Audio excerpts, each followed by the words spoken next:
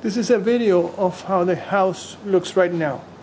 Actually, it was a little bit worse when I arrived because I've already at least bought some linen and moved things about a little bit.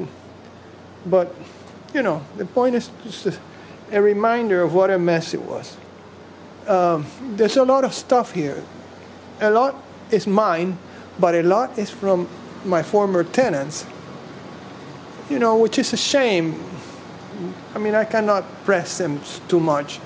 The woman died and the son ended up without a mother. So it's not like I can press them, but, you know, it's a nuisance because there's a lot of things, you know, like all these things are his, the guitar that you saw, freezer, you know, these are things that are not mine and I need to get rid of them.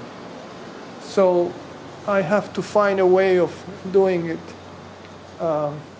it kindly. And then there's the constructors, you know, the stuff from the guy that's fixing the house, which adds clutter. They have been helpful, I must say. The one shiny thing is that the shower was really nice. I had a really nice shower today.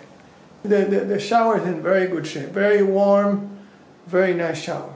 So that was a flying color. Then since I had not bought towels, I used the linen, the bedroom linen, to dry myself.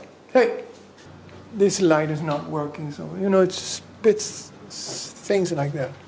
Anyway, this is how this is my old bedroom, the bedroom I love. We need to get a new powerful air conditioning. And then there's these things, you know, like in the middle. So I put some stuff in there. I clean some of these things out.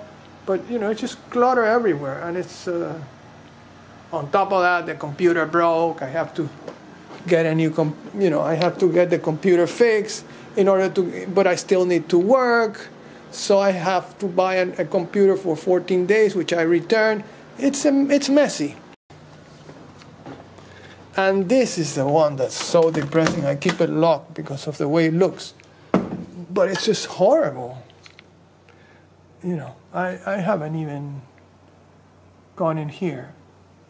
I've just looked at it and closed the door. It's all torn down. Anyway, this is a reminder of why I need to sell the house, because I don't want this hassle every so often, frankly. You know, every 8 years I don't want to do this. This closet is cluttered with some of my stuff, which I just left behind. I have no idea what it is.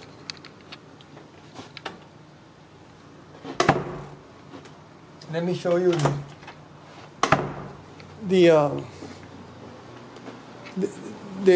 well, look at this. I mean, it's just very hard to do anything, much less work.